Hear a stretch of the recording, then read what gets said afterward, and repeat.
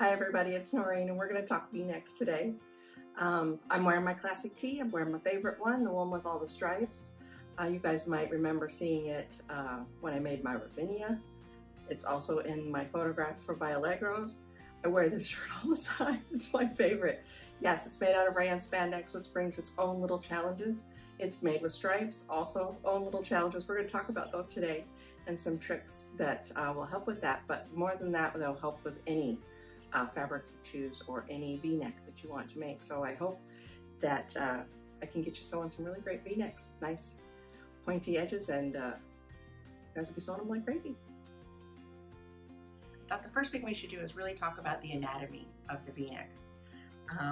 I've got 3 of Love Notions V-neck patterns here. One is the Laundry Day tee, one is the classic tee, and one is the Terra Tunic. And you can see that each one of these little V's is different. I'm going to call this a fishtail. You'll hear me refer to that throughout the video, but you can see that each one is a little bit different. Good news is that they're all the same in how they go together. The points will just be different, but how we sew them, how we apply them to the shirt, and all the little techniques that we're going to talk about, and all the little tricks I'm going to show you that I use will all be the same. Okay, let's talk about some of the things that I use to get a great neckband. One of the things that I use is a quilting ruler or any kind of a straight edge. That's how I'm going to get a nice precise cut on my band that way, and I'm going to show you how I do that. Obviously that's going to go with a rotary cutter. When we're working with stripes, we're going to need a good old-fashioned pair of scissors, nice and sharp. Of course, we all like our little clips, great for clipping the neckband around, but to sew a really great V-neck, I think the #1 thing that you're going to need is good old-fashioned straight pins, and plenty of them. You really have got to get that pinned in there nice and tight and get that held in there to get that nice V going. And the last thing you're going to need is a little scrap piece of interfacing. And this is just a very lightweight iron-on interfacing. It doesn't need to be very big. I save all my scraps from when I sew other things, and I just throw them in a little pile. And then this is what I use when I sew my V-necks. So let's get started. Let's talk stripes. I think they look really great in neckbands. They look professional, they add interest at the top. And I'm gonna show you how I cut them so that you get the really nice even stripes. The first thing that I do and that you're gonna need to do is I just cut one big long strip of the stripe fabric in approximately the width that I'm going to need for my pattern. It's really important that we cut on the stripes, and this is where my scissors come in, not on the, we can't use a rotary cutter here because it won't be straight. So I just pick a stripe. It's like pick a stripe, any stripe, right? And then I just start cutting. And I'm just gonna follow that stripe all the way down to the end. All right, we've cut it all the way to the end. It's nice and even now. Now I'm going to show you how to decide how wide it's going to be. And you really need your striped piece of fabric to be even on both sides. That's because when we go to sew it together and sew our little V in, we want our stripes to be able to match in the center front.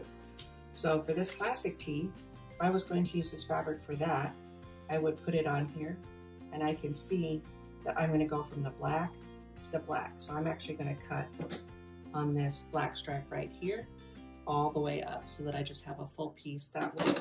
If I were going to use the Laundry Day tee, where you can see a little better, that actually, if I put this on the edge of the black, that actually ends on the white. So I would actually shift this over and I would recut this from white to white so that it's even. If you keep your stripes even, then you get nice stripe matching in the front at the point of your V. Now I'm going to show you what I do to get really nice, straight, even neckbands on just regular fabric. This works for a V-neck band. This also works for any band that you want to choose. I just set my pattern down on my piece of fabric, and then I've set my quilting ruler on top. And you just kind of adjust that like that. Put your quilting ruler. Now I can really hold down my pattern piece and get a really good precise cut. And I'll just cut up this side, and then I'll flip it over and I'll cut the other side. And you notice I haven't cut the top yet. I've got it out just a little bit longer than that fishtail. And I'm going to show you a little trick I use to cut that out in just a second. So here's my band all cut out using my rotary cutter. And then the next thing I do is I take it and I fold it in half. And if your fabric is super slippery, you can do this at your ironing board and go ahead and give it a really good press so that it stays down for you. This is, I think this is like a poly spandex and it's behaving pretty well. So I just fold it in half. So the next thing I do is I take my pattern piece and see where the little fishtail is. I'm going to fold one of these edges over to make a straight line right here. Then I just lay this on my pattern piece, matching up the fold down here. Matching that to right there.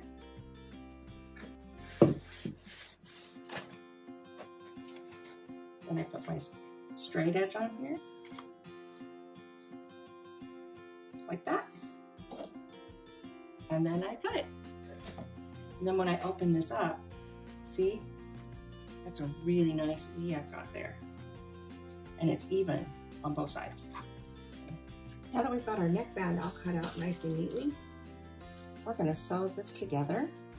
And the one thing that I do is when I put my pin right here in the middle, I weave it in and out of the fabric several times like that, so it is in there nice and firm. It's not gonna slip.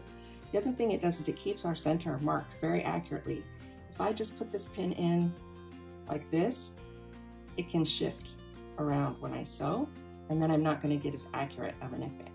So again, I just put it in and weave it in and out several times so it's in nice and firm. Then the next thing I'm going to do is I'm going to actually sew from the inside out. So I'm going to put this in here. I'm going to drop my needle right on the middle where my pin is. Then I'm going to sew this direction. Then I'm going to flip it over, drop my needle in the center again, and sew to the other section. And there we have our little fishtail V all sewn in. We have the points are even right down here. Now sometimes you'll notice your fabric start to pull and it kind of stretches. Then if you are able to adjust the pressure of your presser foot, that's a good thing to do. I loosen mine a lot when I'm sewing with knit, so it's not pushing down super hard and distorting the fabric. So if you have a problem with it really pulling, you might want to see if you can adjust the pressure on your presser foot. Right in here, and we're going to cut to the V, but not through those stitches. And then we're going to take it over to the ironing board and we're going to open these out. And if I open this one out, put these together,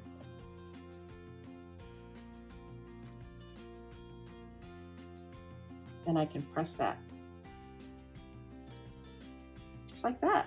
And then we have our little V-neck, all nice and precise. The next thing I'm going to do is I'm actually going to stay stitch this neckband about an inch and a half on this side and about an inch and a half on this side. Just regular straight stitch, and that's going to keep it all firm and nice together so it doesn't slip around. Okay, now that we've got the neckband all sorted out, we are going to work on the front bodice. So we're just going to do a couple of things here to make sure that we can have really great success at getting our V-neck. One of the first things we're going to do is mark the center front, and we need to be able to mark it down a little bit. So I usually do that by just folding it in half and giving it a press. So I'll fold it in half and just press it down right here. All right. Here's my actual little sneaky trick on how to get this really nice point of your V. We're going to put a little piece of iron-on interfacing right here in the middle. That's what our little scrap is for. So any little thing, I use just cut a tiny piece. It could even be something as small as this. A little square. And we're just going to set it right here and press it down. We're going to gently press with the iron and then go back and trim the inside off and then give it a really good press. Okay. So just get your little piece of interfacing in there. That's going to help us when we get ready to clip this and keep it from stretching out. And I'm going to take my trusty straight pin that I said we needed to have. And now I'm going to put a pin right up here through the middle. I can see where I've ironed it. And I'm going to weave this pin in and out so that it can't slip out.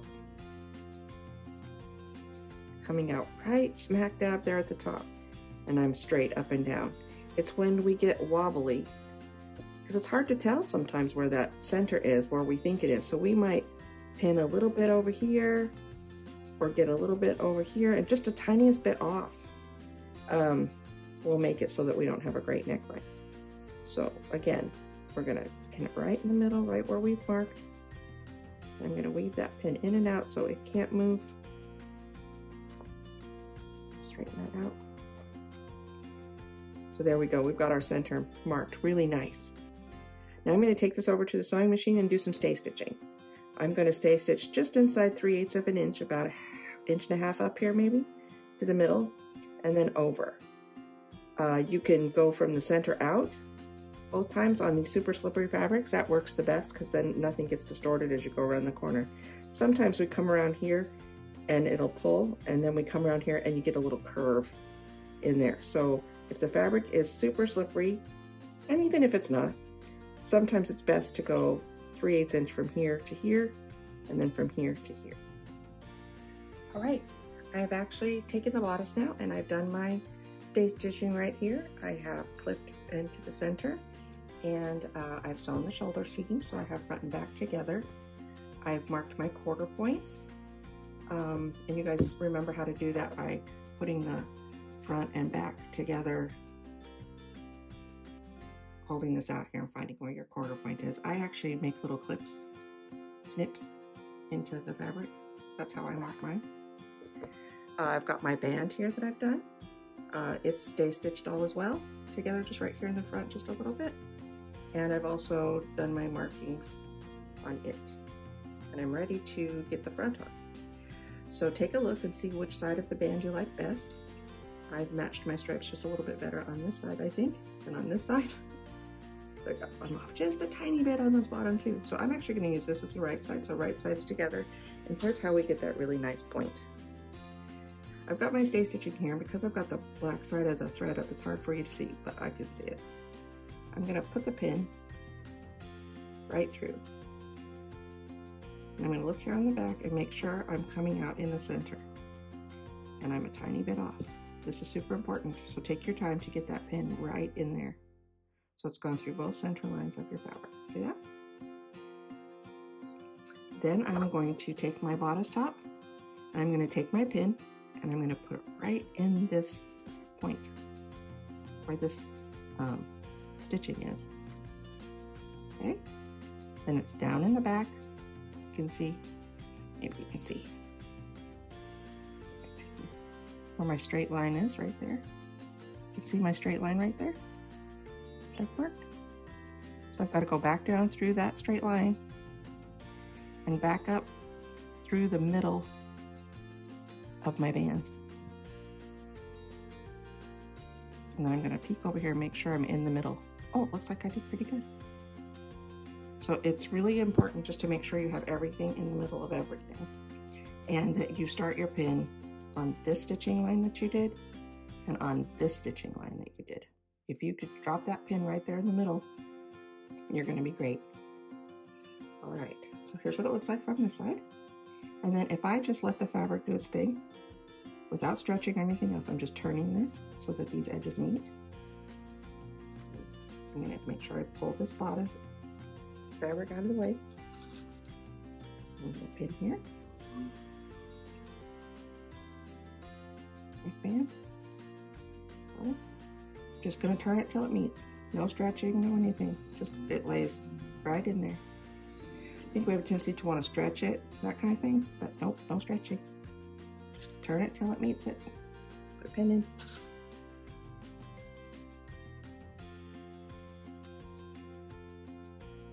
And I'm going to probably put a pin right up here a little bit too, just to make sure that we hold that together really well.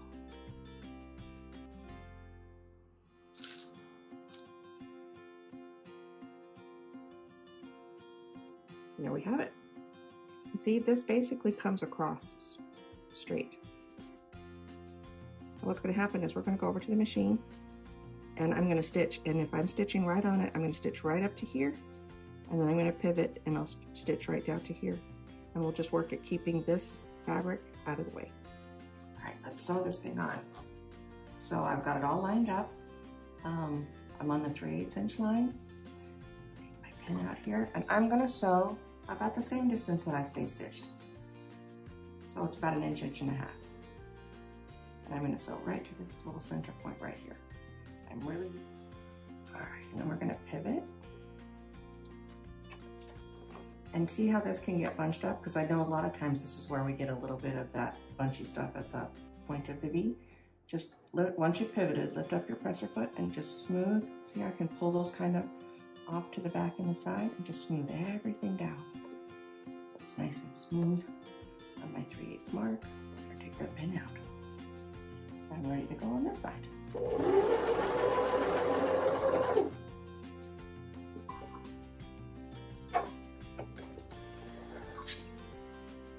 All right, so now we can see how it looks. Oh, that looks good. Everything looks like it's lined up really nice. Now the next thing I'm going to share with you is on stripes to get a really neat stripe band. I'm actually going to sew to the stripes as opposed to sewing the seam allowance, just like we did when we cut it out. So I'm going to choose this white stripe right here. It seems to be the closest. So I'm going to go back, and when I sew this now for real, I'm actually going to sew around and I'm going to follow that white stripe on the back so that my neckband is going to end up equal on the, see like that, equal on the stripes all the way around. So I'm gonna go pin this on, sew me a neckband. Here we've got it. We've got our neckband all put on. It's pretty good, I think. It's a little off, like right up in here, but you know, it's knit, it stretches, it moves, it's not perfect. So I think this is about as good as it gets. You can see that we're nice and even right here in the front. So again, we'll go over a couple of things that we did.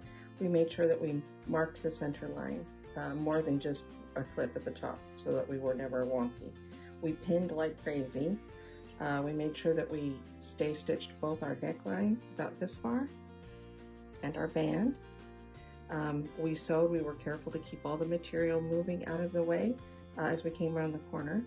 One thing you can do is instead of coming down and turning the corner like I did, you can also sew from the center out. So you can actually start, put your needle down here, sew this direction, put your needle down here, and sew this direction.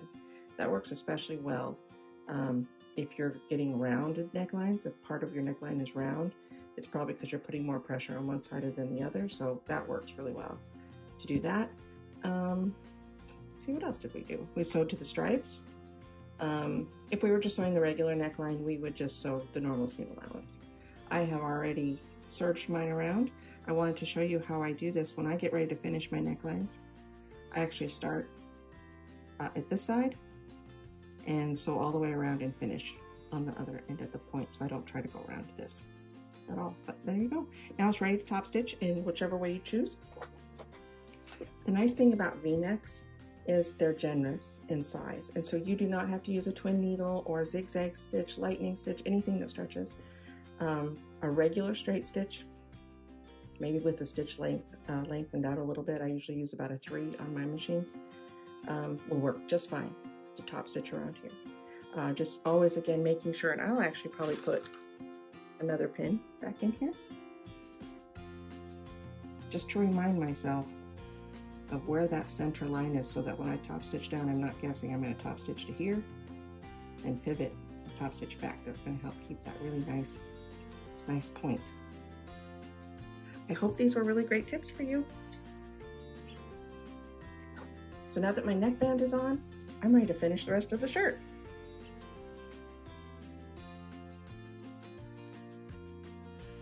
Okay, now that we've got the neckband all finished, let's see how it looks. Well, here it is. What do you think about our neckband? I think we did pretty good. It's nice and straight. It's nice and straight in the middle. Remember, we marked that middle. We kept it marked well so that everything was always right in the center. We cut our stripes to the stripes and sewed to the stripes, and then we made sure that we stay stitched about this far on both sides so that the band didn't get wonky one way or the other. And also we used that little piece of interfacing to keep our bodice from stretching out. Thanks for hanging out with me while we sewed V-necks today. I know I really enjoyed making this video with Love Notions. And if you haven't subscribed to this channel, I hope you do. You can just click the button down there at the bottom, and they've got a lot of great content in here. I'm Noreen. You can find me over at the Love Notions Pattern Support page, so V-necks like crazy. Yeah, you can too. See you later.